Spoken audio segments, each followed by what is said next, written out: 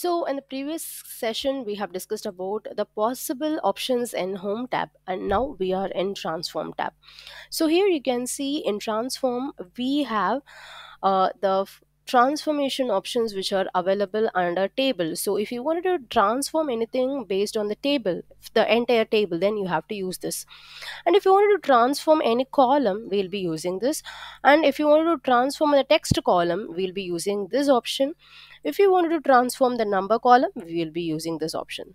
So let us try with the essential options here.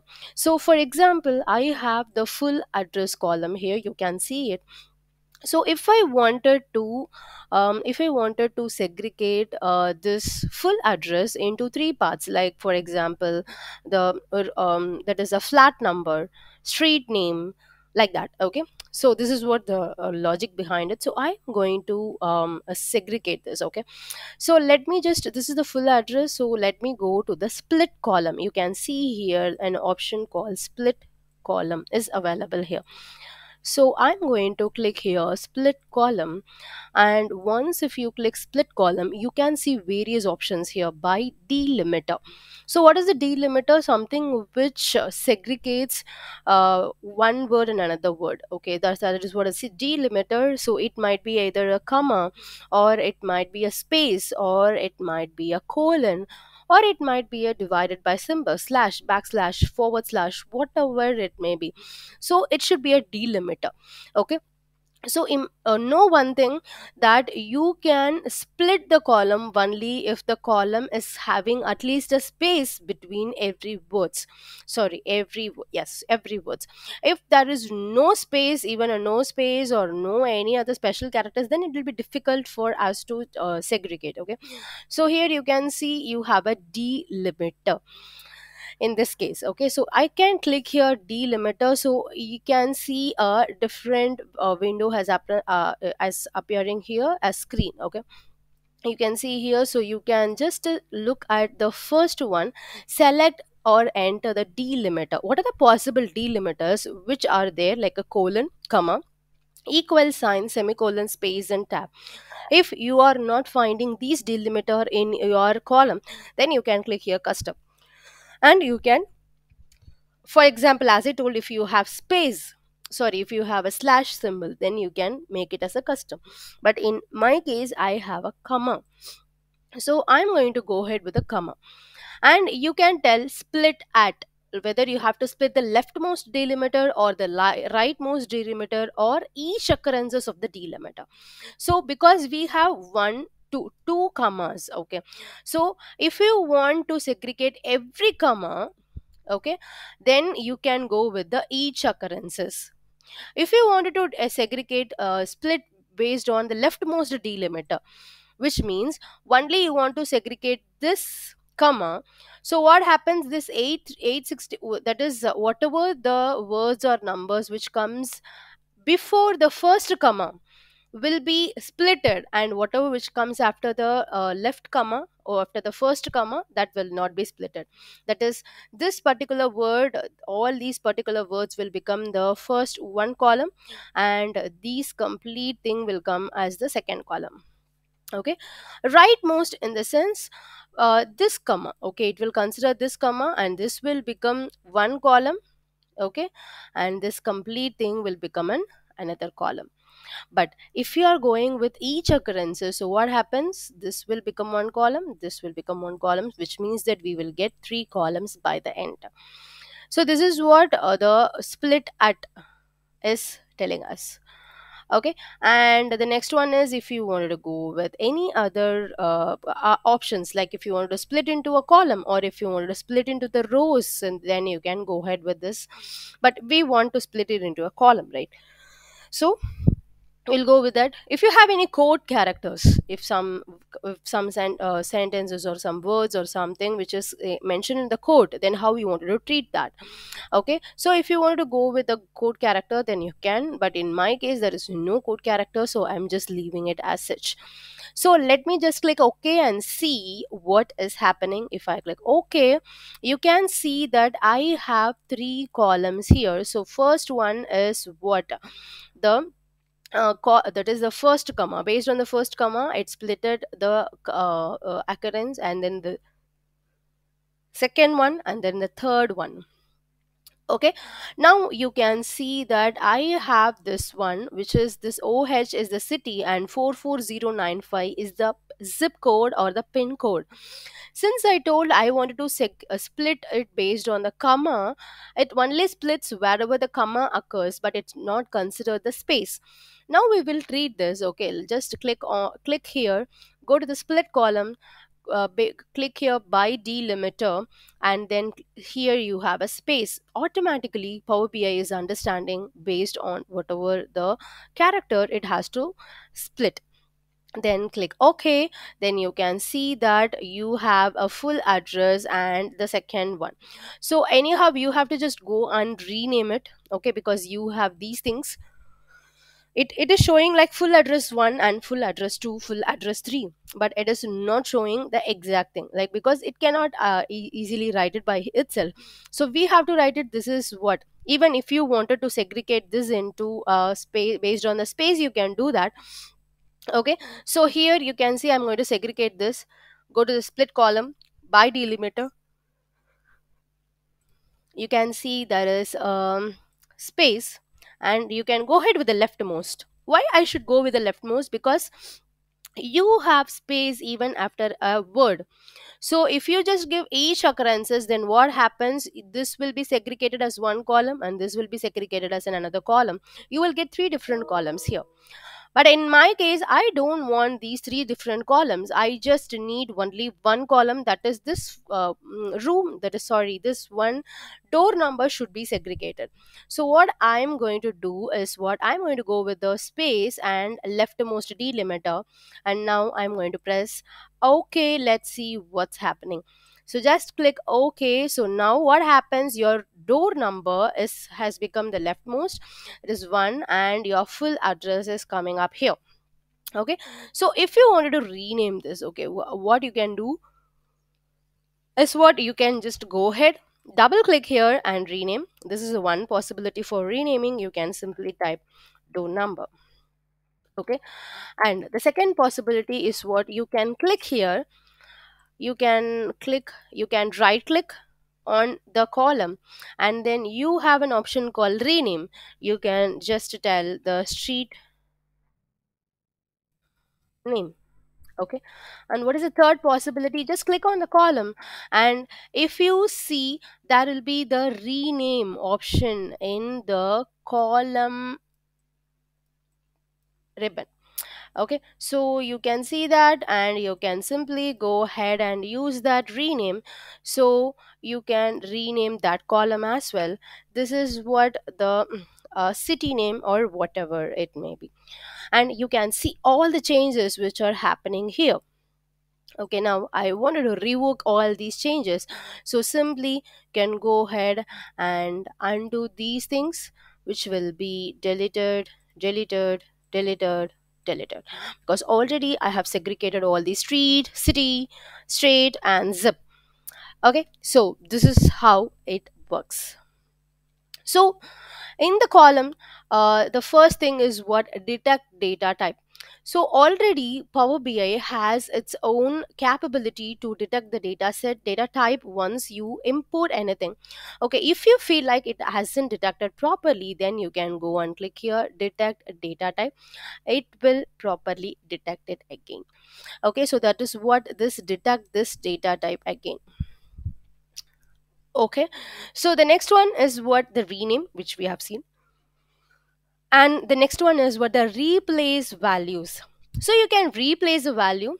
For example, this is like find and replace in our Word or PowerPoint or Excel, we have seen, right? So this is how it will replace. If you, whatever the value, if you wanted to find, you can find it.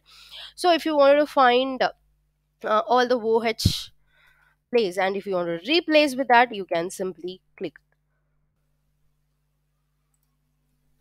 Okay, and this is fill. If you want to fill some column, if your column is not available there, if you want to fill the column down or up, you can fill it. Probably this we will be using it if you are creating your own table, if you want to create your own dummy data. Okay, so it will fill the data based on the value which are already available in the cell or the column. Okay, so pivot and unpivot and transpose, all these things we will see in a next video, because that for that specifically we need a data especially for that. Okay, and if you wanted to move something left or right, for example, if I wanted to move the state, okay, it's good. If I wanted to move the full address to the rightmost, okay, then you can click here. You can see you have left, you have right, to the beginning and to the end. If you click here to the end, it will move to the end. Okay, so this is what. And then if you wanted to format something, for example, if I wanted to change all the city into the uppercase character, then you can make it into the uppercase character. Okay, and if you wanted to make it into a capitalize each word, then you can click here. So this is all about the that is string formatting, string formats, all the string functions you can use if you want to trim, if you want to clean the data. Okay, that is if you have a non-printable character and if you want to clean that, you can clean it. If you want to add a prefix, so where you'll be adding a prefix, if you have the name, and for example, if you have the name of the salespeople, if you want to add a prefix for them, so you can just go ahead and add a prefix for them. Okay, so click here, add a prefix, and you can tell what is the prefix you wanted to keep it. Okay, Mr. or Mrs, so you can just add a prefix for them. Okay, so this is possible with adding a prefix. And adding a suffix, so if you want to do any suffix, for example, if you want to tell that any characters in the suffix, then you can add it in the suffix. So whatever you add it as a suffix, that will be added in the end, and if you want to add something in the prefix, that will be added in the beginning. So that is the concept here. And this is about the basic transformation whatever is possible with Power BI. The next one is the extract. If you want to extract some character based on the length, or some character based on the first character, for example, I'm just making it into a length. See, you can see that this particular person has 4, that is length is 4, and this is length is 7. So if you just close this and see here, you can see 1 2 3 4 4 characters, right? So this is what, if you wanted to extract based on the length or based on the first character. So if you want to extract based on the first character, whichever which starts with R, so if you just click on okay, 2, so you have to keep it as a number, you cannot make it as a string. So click OK, so you can see that what are all the characters which has the character like 2. Okay, so if you wanted to extract, so it will return the specified number of characters from start of each value. So it will specify, and you can see the last character range between a particular character to the particular character, that is you have to specify the number, text before delimiter and text after delimiter and text between delimiter. So this is what you are going to try the extract and tell me, and you are going to try the parse and tell me. So this is what the exercise for the today. I have already in the previous video I have shared the link to download this data set. Okay, you can download it. You should try this extract parse, because these are all simply click and see. Okay, and you have to see how this convert to list is working. Okay, you have to try replace and replace the values. You have to try count rows, what happening if you click on the count rows. So these all are your exercise, so just do this exercise and try to explore. And I can show you what is the number column. So see, for example, these things are related, related to only the text column in the sense whatever is having this ABC value. Okay, ABC data type, that is a text data type or string data type we will call. And these things are only applicable to the number column, which is like 1 2 3, or it might be the decimal, but it should be a number, it should not be the string. Okay, so even if you try to click here and try to use the statistics, only few things will work, that is count values and count distinct value, because anyhow it's just going to count it. But if you click, if you click on the if you click on the number column anywhere, like let me just go to the sales so that I'll get the number column, so you can see some sales happened. Okay, the zip, state, revenue. So I have the revenue, and I just wanted to know the sum of revenue here, so you can simply click here sum. So what happens, it will return only the one value because you just wanted the sum. Okay, because all these calculating the statistics, that is calculating the sum, average, minimum, median, whatever it may be, which can be directly, we can do it in the visualization in the report. So we will not probably do this here. Okay, this is just to check. Okay, so you can convert this to a table. So here you can see it is 1 2 3. Okay, this is a calculated sum. It, even this say in the table become a number.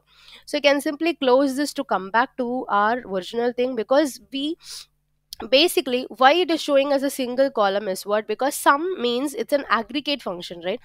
So it will aggregate the complete data, complete value, and it will just give you only one record, so it will show you as only one value.